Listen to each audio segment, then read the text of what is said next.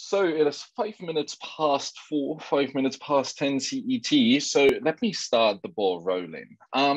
Again, in case you've joined a bit later, in case you want to have any other questions answered, it goes beyond this little article or this little webinar that I'm going to give today. Please always feel free to literally drop me an email.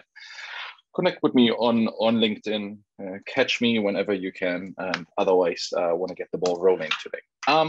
Just to give you 2-3 minutes about Galen Growth, in case you're joining us for the very first time. We are a 6-year-old company. We're turning 6 very soon. A company that is headquartered in Singapore with a satellite office based in Switzerland and Basel. Sarah is located at the moment as well. We are literally here to help companies unleash their digital health innovations by helping them with any sort of strategic advisory work or enabling them to also understand the more complex markets. And I can go into one of the indicators that we have designed in order to help companies later on in this report as well. We are using our own venture database, which is called Health Tech Alpha, which is still at the moment a very B2B centric solution where we are now tracking more than 7,400. Now we've actually crossed the 7,500 mark of digital health ventures in that space. Total entities within the database are now exceeding more than 25,000 companies that are active within the digital health space. What we are particularly doing is we are basically covering the entire globe when it comes to digital health innovations, and we are serving our clients out of our offices in Asia, both in Tokyo and in Singapore, as well out of Switzerland. We are a very dedicated team with tons of years of experience within that space, innovators ourselves or investors within that space, people who worked in the industry, and we basically are here to help you to tailor any sort of innovative solutions around the digital health ecosystem for you. So today I'm going to give you a bit of a run through our latest report, which covers the digital health ecosystem across China. China is still the largest market for digital health innovations across Asia Pacific, and is still the second largest market across the globe after the United States, if you can imagine that. And so I'm going to give you a bit of an overview how mature the ecosystem is, and I also try to target a bit what might also have some negative impact now based on the latest new implementations of the privacy issues and of the tech crackdown by the Chinese government on the ecosystem overall, and whether this might have any negative impact also on the ecosystem overall. So looking into the funding overall, China has always been the powerhouse of funding for Asia Pacific.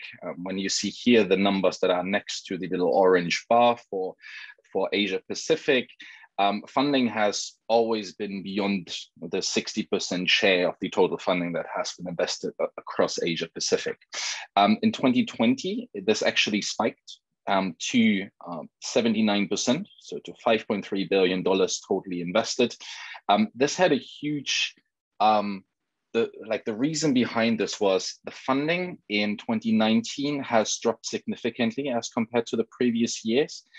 This was because of the US-Sino trade war that was happening, and then later COVID kicking in.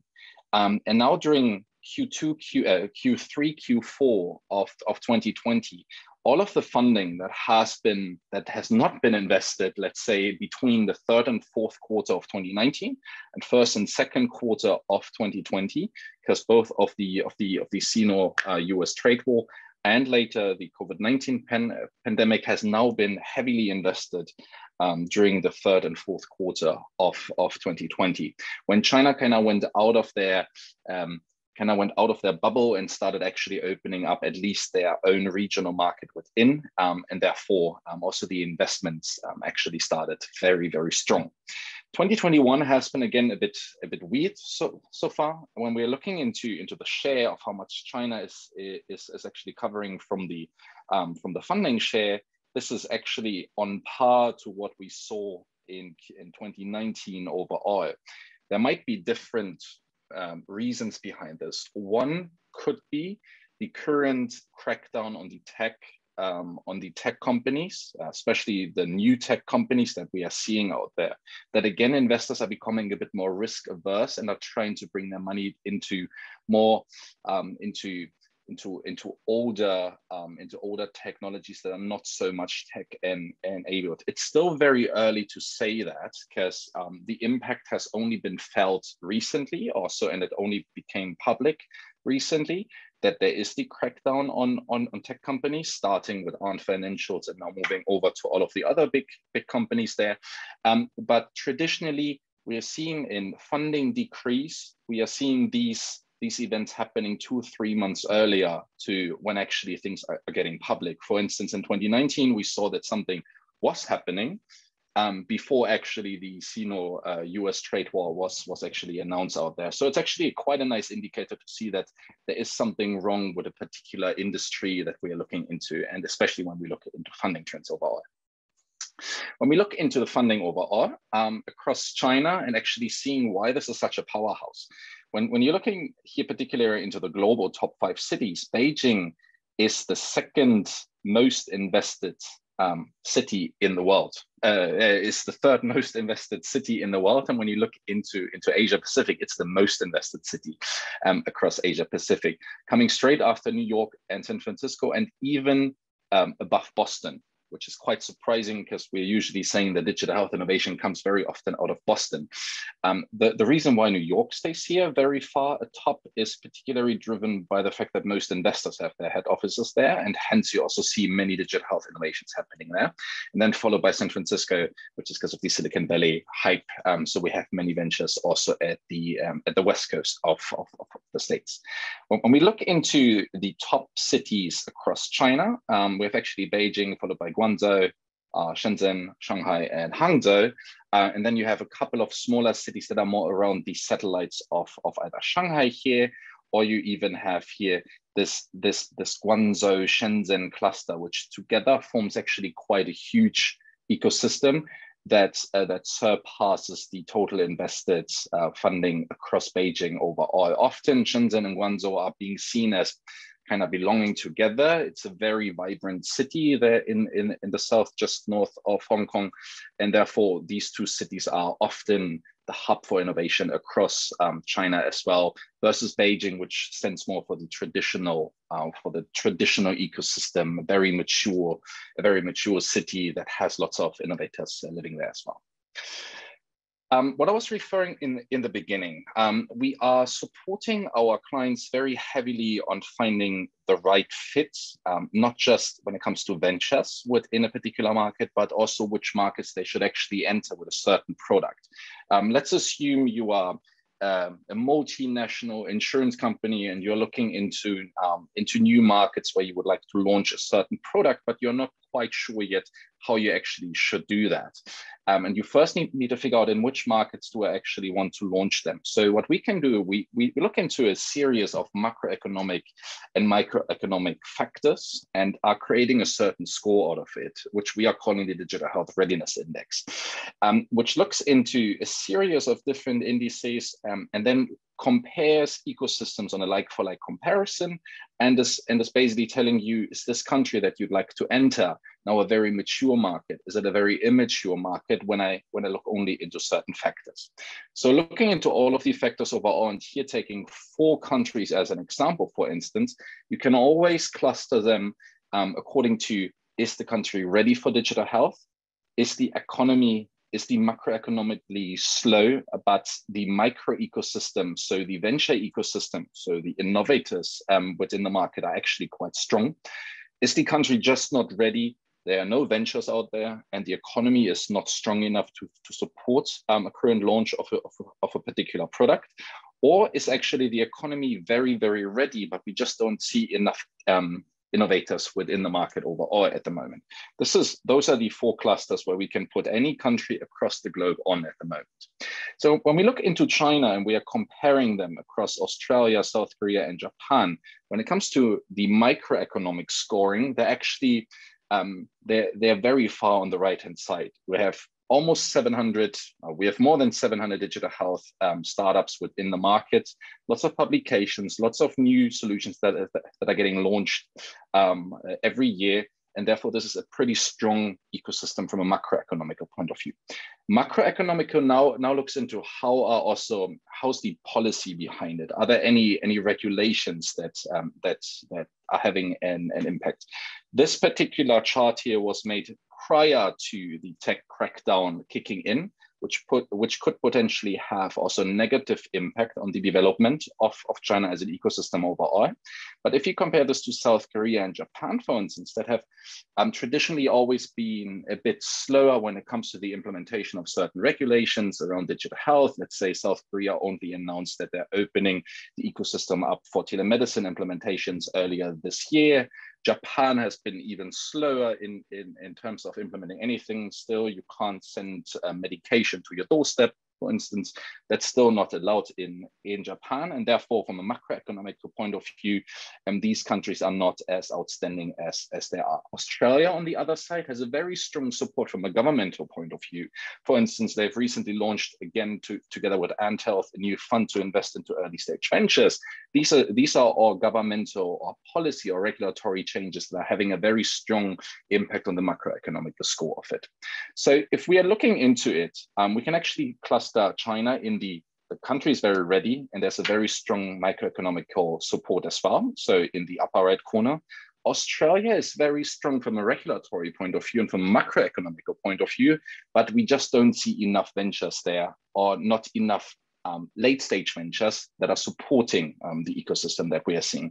South Korea and Japan are very much in the center. There still need to be some changes happening both on a macroeconomic point of view as well from a microeconomic support in order to move them also to the upper right corner to basically say this is a very ready country to now launch a new solution there.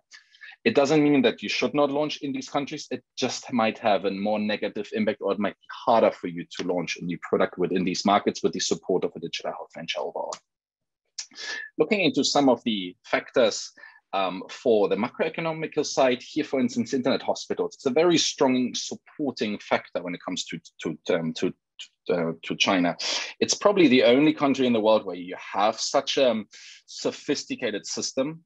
China, the Healthy China 2020 support program was actually launched around to move the rural countries closer towards the urban area, and this with the support of internet hospitals. This policy has further been enhanced about 2 years ago with the China Healthy 2030 strategy, which is now a bit more compartmentalizing the strategy from 2020 and actually now trying to move this to the next level with the support. What the internet hospitals are basically doing is they are taking lots of different solutions into consideration, let it be an HCP support program, let it be an EHR system, any sort of health management systems, hospital systems whatsoever, as well as the hospitals overall, bring them to the cloud to provide certain services. Some of the very known players within that space are DXY, for instance, probably one of the pioneers within the space. WeDoctor, you're probably all familiar with, and Waymai, which is more on the disease management side, but still forms these internet hospitals out there. What you can then basically do is any service that you are previously received from a physical facility, so a hospital, you can now actually get to your doorstep delivered, or you can get support via telemedicine solutions, everything via this internet hospital. The ultimate the alternate finale would therefore look like you don't have to step a foot into a hospital anymore, which in China, in case you've ever lived there, is the worst thing you can ever do. Trust me, I speak of when I was living there, I had experienced that. So getting your consultation online, then your prescription to your WeChat application, later your medication sent to your doorstep, and at the same time, always checking in with your doctor is probably the best thing that can happen to the Chinese population, and therefore also helps to connect the rural areas again with the urban areas, because you always have this huge discrepancy between the services that you can get in the outback somewhere in China, or whether you live in Beijing, for instance, or in Shanghai. Some of the microeconomic factors. So I'm just sharing one each, just to not overload you here with information. When we look into the partnerships and investment side of it, for instance, here, What we can do is we can calculate an investor to venture ratio as well as a partner to venture ratio. When we look into China here on the very left-hand side, this is actually a very strong factor.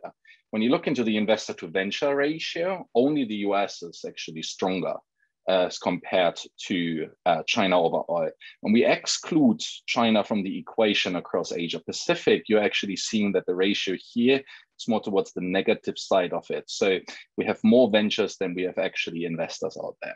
Same as for the partners. China is very strong there as well. We have actually more partnerships than we see ventures in there, which is again a very strong supporting factor that the ventures that are there are very healthy and are actually open to partnerships also with international companies. We actually see a very strong interest of international companies that we work with to partner with ventures headquartered in China as well. Overall, we've seen there are more than 1,100 partners across China. These are particularly from the biotech and pharmaceutical side, followed then by the insurance space here with 30%. So these together are comprising of more than 2/3 of all partnerships that we are seeing, then followed by other tech companies, that it be the Apples of this world, Googles of this world, Google probably not so much, but the Apples of this world, for instance, who are then partnering there as well. And then 10% of the partnerships that we are seeing, or the partners that we are seeing, are coming from the institutional, academic, or hospital side. Another microeconomic condition probably also to highlight is around the regulatories. We've started capturing the regulatory landscape now for more than 14 countries across the globe. When we're looking into how many ventures are having received regulatory approvals, actually China is a very strong country. You have, for instance, here across the medical diagnostic side, as of H1 2021, we've seen 4 new regulatory approvals happening for 4 of the Chinese ventures here. These can also be in other markets. It doesn't need to be in China only. Across the patient solutions, we've seen 2 regulatory approvals. Across the population health management side, 2 of them as well.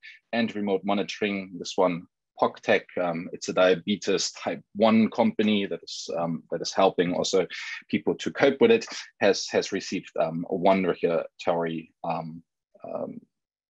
approval during the past year.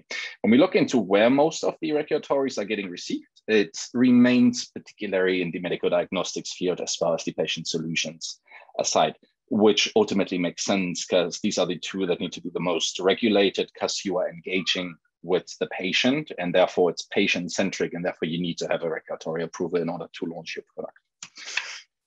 Okay.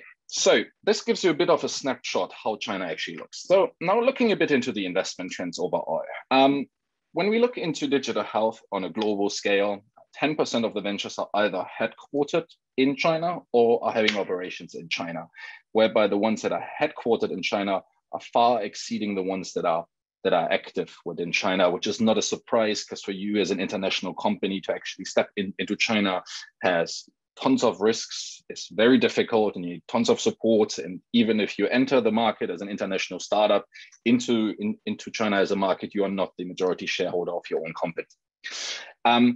When we look into the ones that are currently private companies, so not exited and haven't died off over the past year, over the past years, we're currently looking into 500 plus active ventures that are between the early stage and the late stage, but not exited at the moment. The increase has slowed down as in any other ecosystem overall. So we need to see what 2021, 2022 now might bring in terms of how many new ventures are getting incorporated. Traditionally, the 2020 numbers are always a bit lower than expected because it takes a while for a venture to exit its stealth mode, moving into a more open phase so that we can also start tracking them actually. When we look into where these ventures are currently located across their pipeline, so again, anything that is blue colored here is excluded from the equation here as well. So these are not part of it. When we look into 2020, actually 15%, when we look into 2012 as an incorporation year of the venture, more than 15% of these ventures are now actually either exited or they are currently publicly listed on any of the stock exchanges, which is quite a strong number This 15% of the number of ventures incorporated there is quite significant, and therefore it shows that there is an exit path for ventures as well in the digital health space coming from China. When you look into 2019 and 2020, most of the ventures are currently in early stage and in Series A as expected, because they're just starting with their journey. You also have lots of ventures who are currently still unfunded. These are not included in this equation here as well. When we look into the funding, this is what I was mentioning in the beginning. There was this huge dip in funding between Q3 2019 and Q2 2020. This was first the US-China trade war, and then later followed by the COVID-19 pandemic. We actually saw the dip a bit earlier, and we expected that this is only because of the US-China trade war. But as we progress through Q3, and in case you all recall, I think the first case in Wuhan got announced roughly early November, it kind of made sense that there was this major dip already happening in Q3, because within China, there were rumors of a disease spreading significantly earlier than what us actually reached outside. So it could have been that this already started earlier with the dip here, which we then experienced during while we were addressing the Q3 update in 2019. We were like, is there anything happening across China? But we couldn't really say what at this point in time. Overall, when we look into the value share of the global funding, this in 2021 has so far reached its lowest. It only represents 11% of the global funding invested. This is particularly driven because the US is just exploding when it comes to funding at the moment. And this is, even though funding is now increasing again, it still doesn't represent the same strength of what we've seen in previous years, because it doesn't exceed the previous quarters as much as in the US it currently does. Okay, when we look into some of the mega deals, and this is actually interesting. So again, looking into Q3, Q4, Q1, Q2 here, 19 and 20, we've seen the lowest number of mega deals ever happening. And then while we entered Q3, Q4, we actually saw it was the most number of mega deals that we've ever seen, which kind of shows you again, there's kind of investors were kind of waiting for the economy to wake up across China again and start making their investments. And this was quite strong to see or to fear as well in Q3 and Q4. And you're actually seeing this also with the total numbers that I just showed you on the chart here before. So Q3 and Q4 actually were the strongest quarters in 2020 that we've ever seen across China. You're seeing what the steep increase from the Q2 2018 here was. This is a major increase as well. So that was a bit slow. Ooh. Okay, and now in Q2 2021, we already started seeing again, there were a couple of new mega deals exceeding Q1 again, but yet they are significantly smaller in size and therefore are not representing the strongest of what we've seen so far. So these two together were actually more funding invested as these four here together. So looking a bit into the therapeutic focus area, always also quite interesting in order to see, are these solutions that are getting funded more specialized or are they more general? So when we look into the funding that floats into it, oncology, 153 million, the neurology, 63 million, pediatrics, 54 million, same as cardio and same as gynecology. When you compare this to 2020, and let's just double these numbers, they're still significantly lower apart from the pediatric side here as compared to what we saw in half of the time during 2020, especially oncology got a major hit during this year. We are also seeing that the funding is floating more towards the non-specialized solutions, which then supports, again, let's say, the internet hospital side or the telemedicine side or the online marketplaces side. So things that are currently also required out there because it literally, again, starts connecting the people versus the solutions that are actually very scientific, rich, and require lots of research, are currently feeling the pain of not being able to raise as much funding as they necessarily would like, as they would like to. Apart from gynecology, that is actually quite strong. So 39, when you're taking 58 divided by 2, we are actually now exceeding the half of what we've seen in 2020. Same as pediatrics, also has been quite strong this year, but the traditionally strong therapeutic focus areas, cardio, neuro, and onco, have seen a significantly lower funding as expected, also after the very strong 2020 here with $1.29 billion invested, for instance. Let's deep dive into maybe also the cluster side a bit. When we look into digital health, in case you're following us for a while longer, we came up with a very sophisticated taxonomy, currently capturing 58 distinct categories across 17 clusters. When you look into these clusters, so this is from on a cluster point of view, the strongest clusters across China are health management solutions. This is where internet hospitals are also falling under.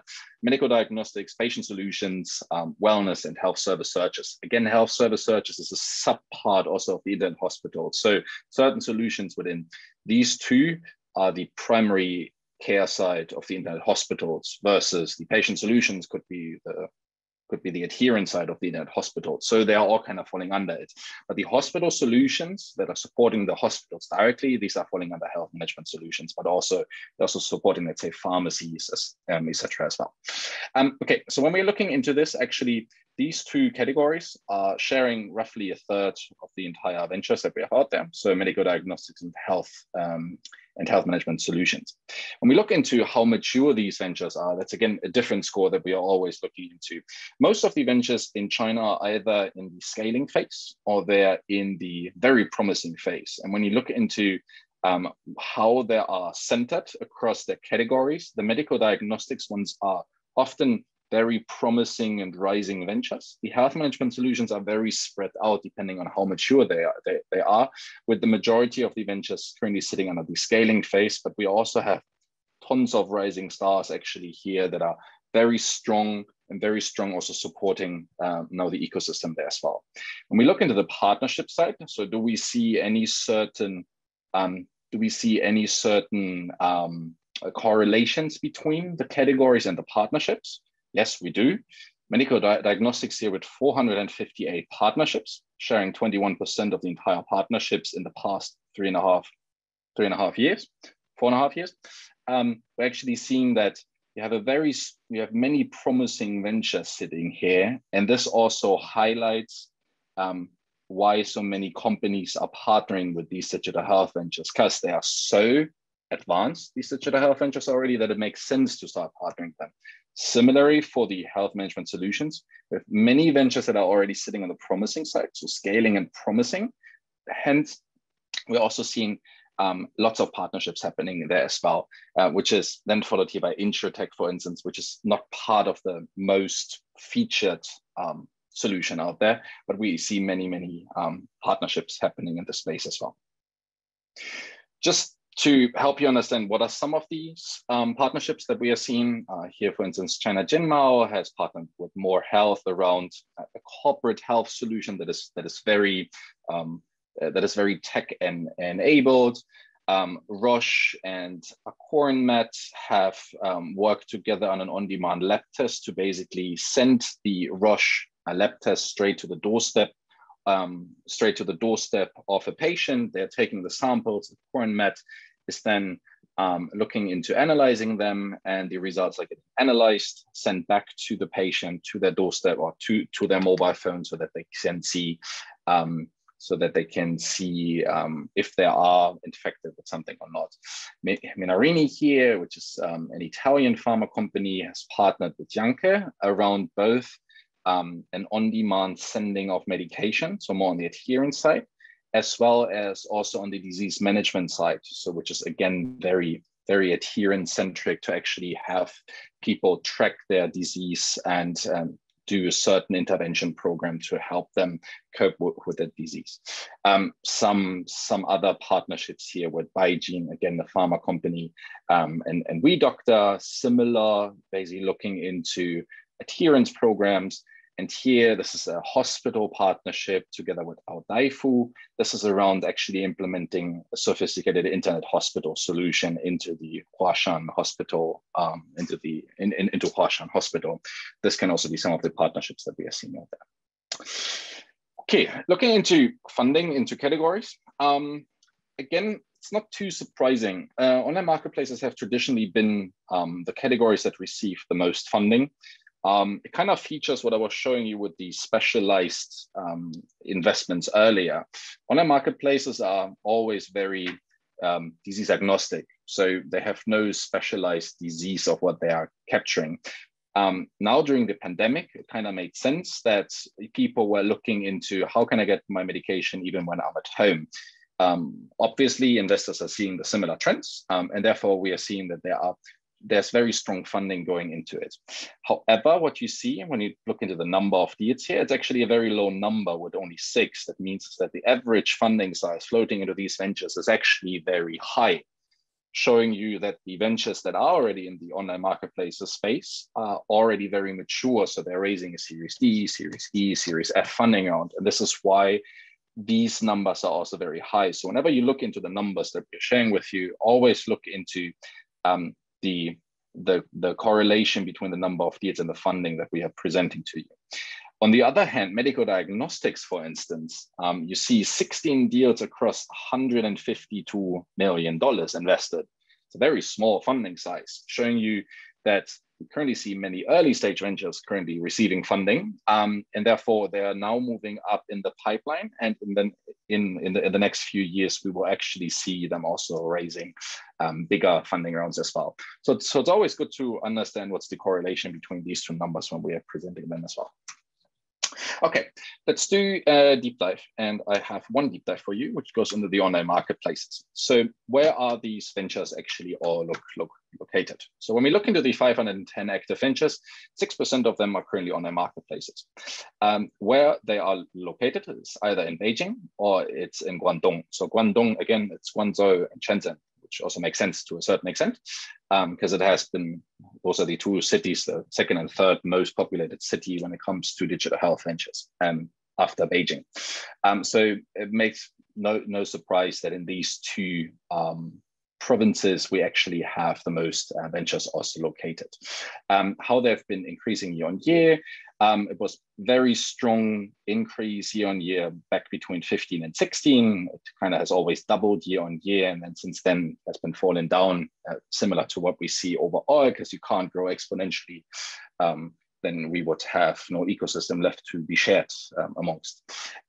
An example here is Miaosho, for instance. It's a very mature consumer marketplace, latest funding round of $460 million with a valuation of close to $3.5, $3.6 billion at the moment.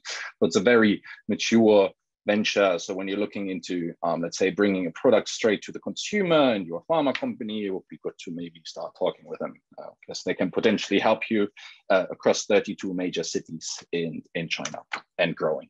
When we look into how the funding is distributed in 2021, most funding actually, and this is what I was showing you earlier, we're going into Series D and beyond stages, which is not a surprise because we saw not so many deals, but very high value.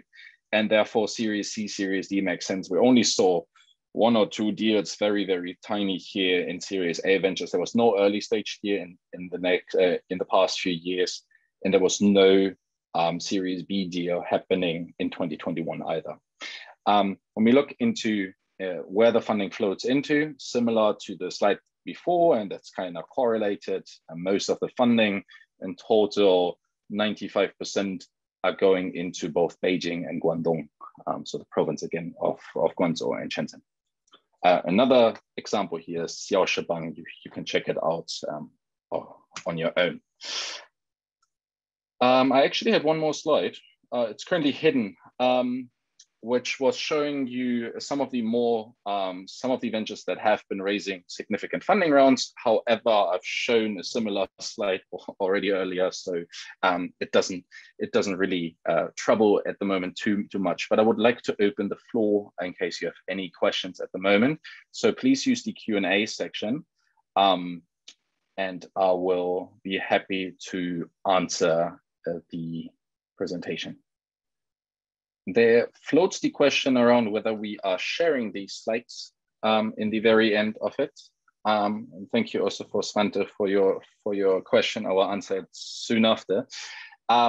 We will not distribute these slides because they are part of a premium report. However, we will be sharing the recording of this this event, so you can watch it again and visit the slides again that I've been sharing with you.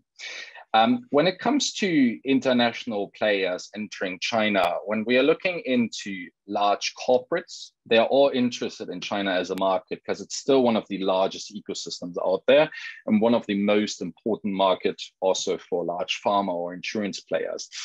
There's actually amongst the insurance players recently a stronger push, considering that the Chinese government is very friendly at the moment with them. They don't need to necessarily partner with a Chinese company anymore in order to provide with their services. So we do see a strong push coming from Europe, a very strong insurance market to enter China. I think Allianz was the first insurance company that got the license to operate as a standalone entity across China about last year, if I'm not mistaken.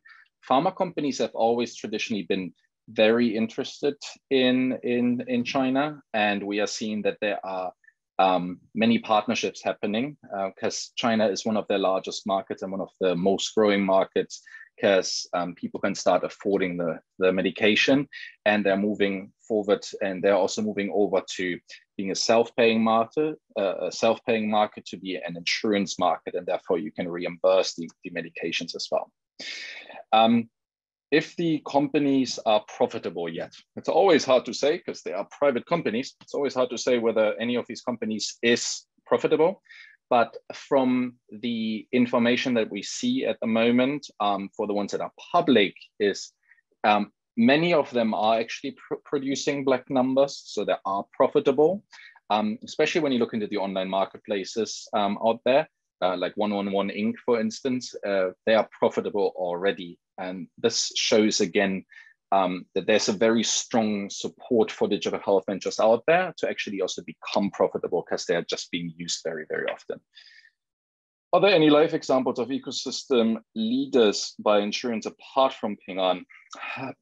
Always hard to say. Ping An has built their own little bubble of solutions.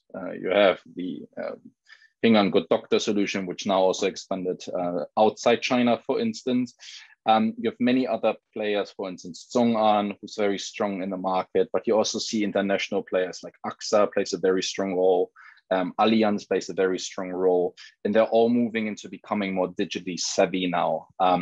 Ping An started as an online broker and moved into the insurance space after. So they kind of built their ecosystem from scratch. What other players are now trying to do is they kind of try to copy the model, what Ping An started, by either acquiring companies or by partnering with ventures there as well. There's a question, are the companies you mentioned, this one I answered.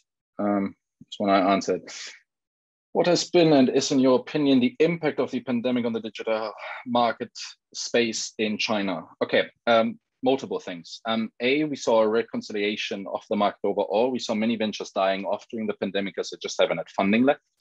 The ones that survived the crisis and that got support because they got also the support from the investors to actually start using their solutions, they actually became significantly stronger. From my friends that I still have across China, most of them now know at least 5 to 10 digital health ventures. If you would have asked them 2 or 3 years ago, they would have rather asked you back, what is digital health actually? So just the awareness of digital health solutions has grown dramatically. But this is not just something that we see in China, it's something that we see across the entire globe. When we started off Galen Growth back in 2015, and we started talking to people and we're trying to teach them what is digital health and that they should start partnering with digital health ventures, the first question you have to answer them, what is digital health actually? So the pandemic has really shown people how tech can help them also have a more healthy life and to also simplify some of these steps that previously were not as simple as they are now with digital health solutions. Can you comment on the mental health DTX solutions in China? What are the barriers? How does the government support? Some of the examples of success. There's just one venture that I'm very familiar with, and I lost the name at the moment. What they started doing is they've built first a digital solution. They figured out just working as a mental health venture digitally does not necessarily work. So what they started doing is they started building clinics across China, because Chinese people were still somewhere very traditional. So they still like to see also counselors. So they kind of built an ecosystem that is both online and offline. They've actually now started building one of the largest networks of counselors across the country as well. I forgot what the company is literally called. Digital solutions in terms of DTX solutions, it's hard for them to set foot into China at the moment because there is no regulatory process around them at the moment. The I think it's the MHRA, which is like the Chinese FDA, does currently not regulate these solutions. You do have wellness mental health solutions, but using them as a medical prescription applications is currently, at least I have not seen any mental health solution as a digital therapeutics that has been used. There are some of the US players who are trying to step into China, looking into Achille or pair therapeutics.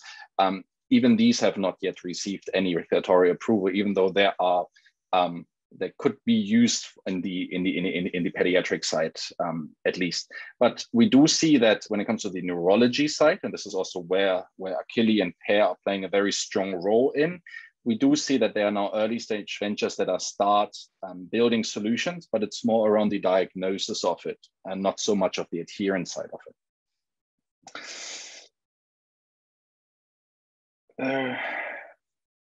Okay, there are many questions now. How do you define partnerships? How is it different from paying for a solution created by startups? Okay, there are different ways to see a partnership. You can have a research partnership, you can have a commercial partnership, you can have a strategic partnership, whereby the strategic partnership always looks into a financial support. So if you have Ping An investing in a particular company, you're seeing this as a strategic investment, which doesn't necessarily mean is that they're also partnering with one another. So this doesn't necessarily count as a partnership, because just by investing into one doesn't mean that you start working with them. The research partnership is what we often see between, let's say, a hospital and a digital health solution, whereby the partnership is around bringing a certain product further by helping them, let's say, to do their clinical trials together without paying for a certain service as a digital health venture, because they're relying on the hospital to kind of support them in the partnership. Figuring out the difference between a commercial and a strategic partnership is always a bit in the gray zone. So it's always hard to see what it is. A commercial partnership is you're buying a service to use it by, let's say, white labeling a certain product to bring it to your own customers. Let's assume large pharma company goes out there looking into a diabetes management program. They would could whitelist a certain solution and are then using the solution as a B2B2C product for the patients. Often there's also the HCP somewhere involved in there, where they are paying for the service. When it comes to the strategic partnership, we are more looking into, let's say, a venture to venture partnership. Let's assume Meow Show starts working with a WeDoctor. It doesn't need to be that there's any financial arrangements between them, but there's just trying to work together and build a larger ecosystem all together, and therefore trying to launch a new product together, for instance. This is usually how we are defining partnerships of the ones that we are seeing out there. How far down the list of therapeutic focus areas is mental health in China, considering that mental health, digital health is a common format elsewhere? We will have a report on mental health, I think, going out next month, where we are focusing much more on that, if I'm not mistaken. Mental health has traditionally had hard time in Asia. This is particularly because of the issue of people don't really like to talk about mental health solutions. Many of the countries are now trying to support the people to actually be more open about it. And actually digital health solutions can have a strong impact on that, because you don't necessarily need to see a counselor. You don't necessarily need to go outside and tell someone that you have an issue, that you have anxiety, that you have tons of stress. Especially the pandemic has shown us that the stress on both the very young and the elderly is extremely strong because they are the ones that are basically suffering the most from the pandemic at the moment. The issue that we see, there are not many ventures at the moment in mental health out there. And if there are, then they're still very, very young. So the funding ones that you see within these ventures across Asia Pacific is still very small. So in terms of value, it's a very low amount that we are seeing invested. In terms of volume, it's been increasing. It's not very strong, unfortunately. Literally, investors are also not very savvy and they don't really understand digital health yet. So you don't have these specialized investors that you see in the United States, for instance, who are all very keen on jumping onto the bandwagon to just launch another mental health solution again. Here in China, here in Asia, and especially also in China, but in China less, investors are more risk averse. So they don't necessarily like to just throw money into a solution just because it's a hot topic at the moment. Okay, how far? Okay, this one I've just answered. My question is, India and China are racing towards becoming economic superpowers. Where do you see India's position in the digital health industry? I think we will at some point also share a report on India. It's the second largest ecosystem when it comes to digital health in Asia Pacific. The issue that we see there is that you have many young ventures that are entering the market. You have many angel investors who like to support a venture in the beginning, but you don't see many who are exceeding the Series A funding stage, so they will die off along the way. That's a problem that we see in India. You can drop me a message. Happy to share a bit more insights with you. Since we talk about China, I have to talk about China today, but happy to also talk about India at some point. Okay. If you're applying blockchain technology around healthcare, what are the regulatory challenges? It's currently hard to say because with all the issues that we are currently seeing on the recent tech crackdown across China, I don't want to make any projections on what's coming next. First, cryptocurrencies have been banned from China. You can't export data. This is usually where blockchain is extremely good because you can apply federated learning to basically collect data very regionally across China, but apply the code somewhere outside China. So usually this could be very supportive, but I don't want to make any predictions at the moment how blockchain technology will further advance digital health across China, particularly because of the recent tech crackdown, and we don't know really how much further this will go. What is the state of evolution for diagnostics medical imaging solutions? It's actually quite a strong one. You may have seen recently Ito Medical has been acquired. So Ito Medical, which is a subsidiary of Ito Technologies, which is particularly around the medical imaging space, has been acquired by Deepwise. Deepwise has always been a pioneer within that space as well. Deepwise is actually part of the ecosystem around the Sunshine Hospital. And the Sunshine Hospital, again, belongs to the Sunshine Insurance Group. So it's quite a sophisticated ecosystem already, because China is so strong when it comes to deep learning, machine learning, NLP, and all of the very sophisticated technologies. We do see that the medical imaging side is very advanced.